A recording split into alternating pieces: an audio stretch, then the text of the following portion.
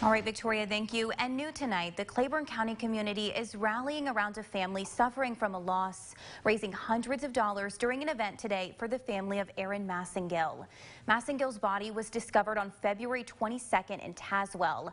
3 people have been arrested and charged in his death. Those who knew and loved Aaron spearheaded a new initiative today to raise money for his family called the Ride for Aaron.